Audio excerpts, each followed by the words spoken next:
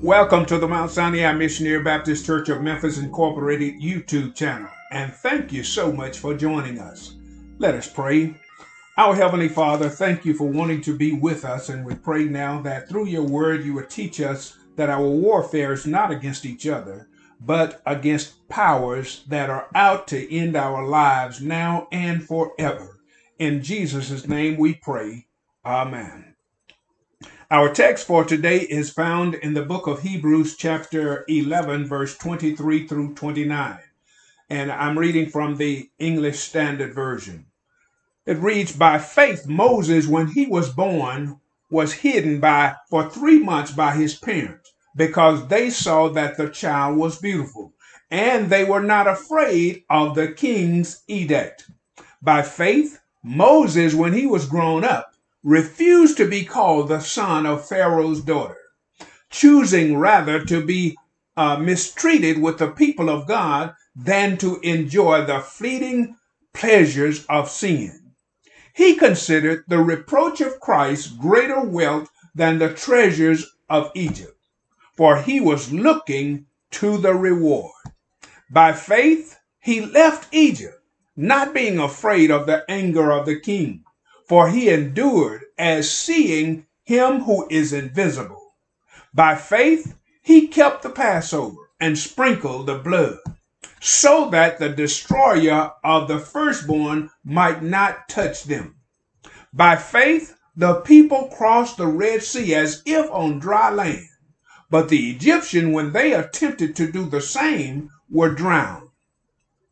Now, we started a few weeks ago with Abel and as a faith worshiper. Then from there we went to Enoch as a faith walker. Then Noah as faith working, and now our subject for today is Moses, faith warring. Faith warring. Now remember we are on a series of God wants to be with us. Amos asked a question in the book of Amos, chapter 3, verse 3. He asks, "Can two walk together except they be agreed?"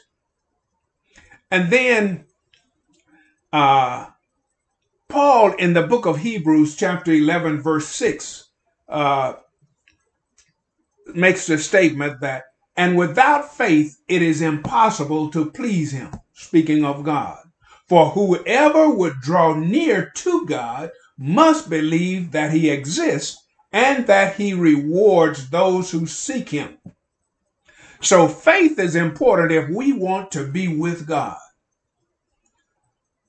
Therefore, we had the sermons, and we're doing this section, Abel, faith worshiping.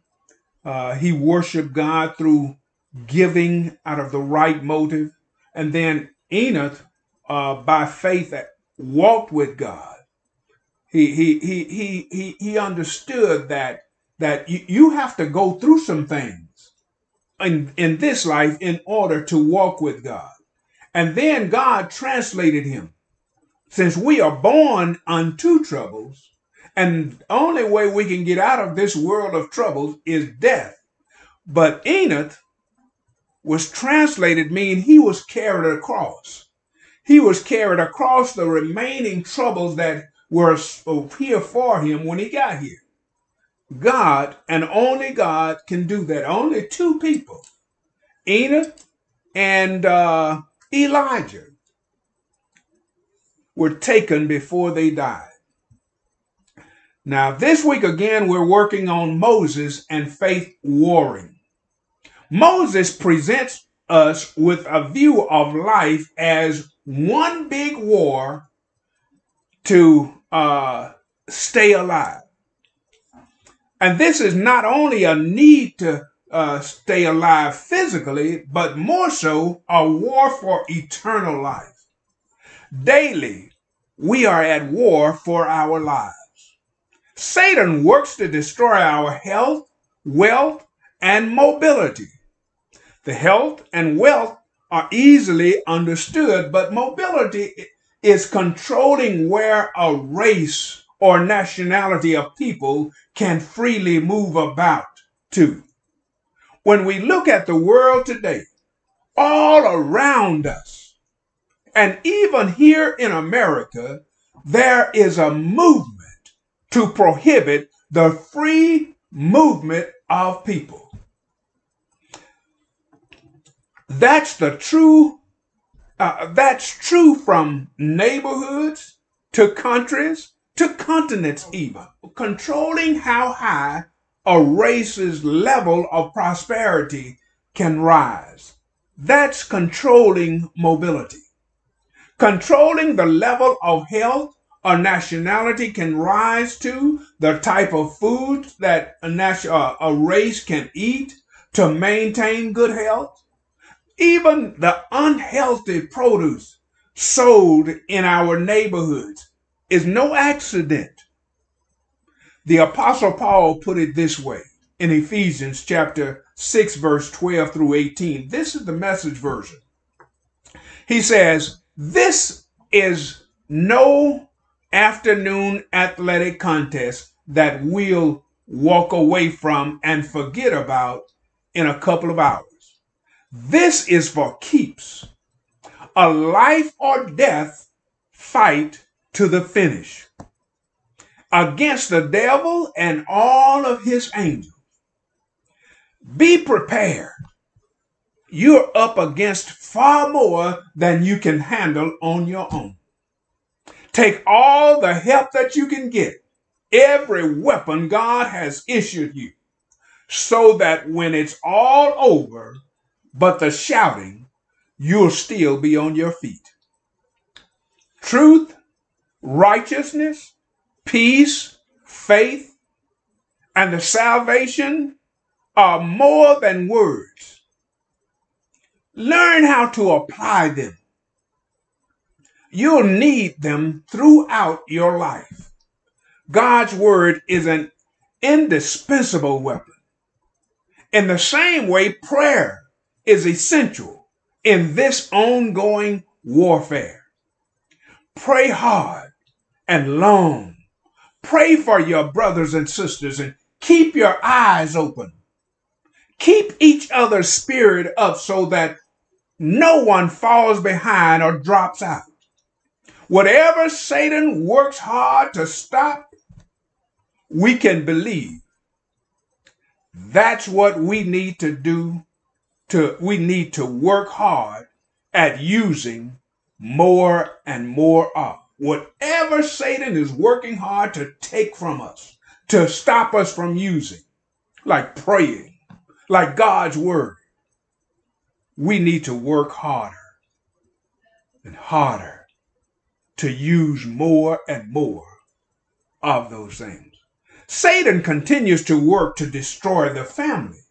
For instance, Moses was fortunate to have believing parents. For them to hide their baby son from the authorities was certainly an act of faith. Though godly parents cannot pass on their faith as they do family traits, they can create an atmosphere, an environment of faith at home and be examples of faith to their children. A home should be the first school of faith for a child. Three great themes relating to faith are seen in the life of Moses. The first one is the refusal of faith. You have to, faith is, you need it in order to refuse some things, in order to refuse going in certain directions at certain times, refuse to say some things that you want to say bad, refuse to do some things that feel good to you, refuse to even eat some things because they're good to you, but not good for you. Verse 24 and 25 says, by faith, Moses, when he was grown up, refused to be called the son of Pharaoh's daughter, choosing rather to be mistreated with the people of God than to enjoy the fleeting pleasures of sin. As the adopted son of the Egyptian princess, Moses could have led an easy life in the palace. But his faith moved him to refuse that kind of life. He chose to identify with God's suffering people. True faith causes a believer to hold the right values and make the right decisions. The phrase pleasure of sin does not refer only to lust and other gross sins. The phrase describes a way of life that we today would call sometimes even success, or positions, or prestige, power, wealth, freedom from problems. In other words, don't allow those and other things that people have first in their lives to be first in your life. I'm not saying that wealth, health, all of those things are not good, but just don't put it first. Matthew 6:33 says, seek ye first the kingdom of God and his righteousness, and then all of those things will be added to you. First place is reserved for God and him only. The second thing is Moses chose the right side. He chose the right side. Hebrews chapter 26, part 26, but just the part A said that we're interested in showing that he chose the right side. It said, he considered the reproach of Christ greater wealth than the treasures of Egypt. Why? Because he was looking to the reward that was greater. There's a reward that's greater than any rewards we might get for anything in this life. And that's eternal life. Jesus died so that we could have life and have it more abundantly. Moses chose to suffer with the Jews instead of a life of pleasure with the Egyptians. There's a story of a mayor of a large city that moved into a dangerous and decayed housing project to demonstrate the problems and needs of the minority race that lived there. And they didn't live there by choice. But she also kept her stylish apartment and in time moved back out of the slum to her apartment. Now, we applaud her for her courage, but we have to admire Moses and how he chose even more in life. He left the palace and never went back to the old life. There's some things that we are called to leave and never go back to. Moses identified with the Jewish slaves. Men and women of faith have to bear reproach and suffering. The apostles suffered for their faith. Believers today, behind the iron curtain, know what it is to bear reproach. If sharing in reproach is evidence of true faith, we must wonder how much true faith there is in America today. The third and final thing is there is the reward of faith. There is the reward of faith. God always rewards true faith. It may not come immediately, but it will ultimately come. Over against the treasures of Egypt, Moses saw the recompense of the reward. Just as Dr. Vance Havner said, he said Moses chose the imperishable because he saw the invisible, and he was able to do the impossible. Moses' faith enabled him to face Pharaoh without fear and to trust God to deal with his enemies. The strength of Moses was not a natural gift because by nature, Moses was hesitant. He was an introvert. He wasn't a quick volunteer. He wasn't very outgoing even. So this endurance and courage came as the reward of his faith. The faith of Moses was rewarded with deliverance for him and his people. Faith brings us out of our Egypts, of our sins in life, according to Hebrews 11:28. And faith takes us through our wilderness, Hebrews 11:29. And faith brings us in to our promised land, Hebrews 11:30. And when we trust God, we get what God can do. But when we trust ourselves, we get only what weak people can do. The experience of Moses is proof that true biblical faith means obeying God in spite of. I need you to say it with me. Wait for it. True biblical faith in God means obeying God in spite of, say it with me, circumstances, in spite of consequences. There are some sayings that are true during every generation. I believe Moses at some point said, I don't believe he brought me this far to leave me. James Cleveland had a song that he loved to sing. He said, I don't feel no way tired. And I don't feel no way tired. And I've come too far from where I started from. Nobody told me that the road would be easy. I don't believe he brought me this far to leave me.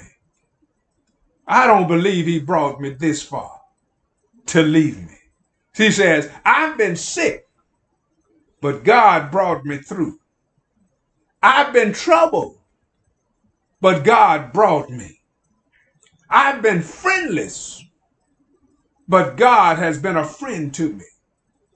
I've been lonely, but God brought me. I don't believe he brought me this far to leave me. Something else that transcends generations is one Friday on an old rugged cross on a hill called Calvary, Jesus, the Son of God, hung, bled, and died for our sins.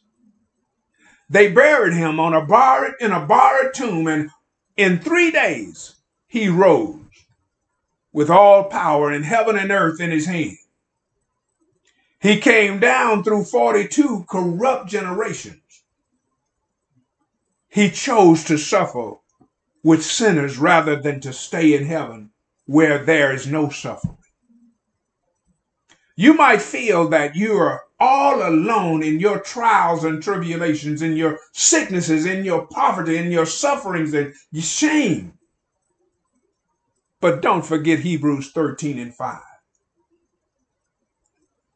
Paul says, keep your life free from the love of money and be content with what you have.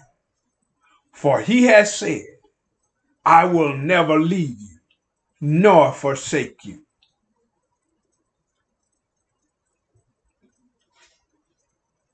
Moses and Faith Warring reminds us and informs us that we are in a constant war for our lives.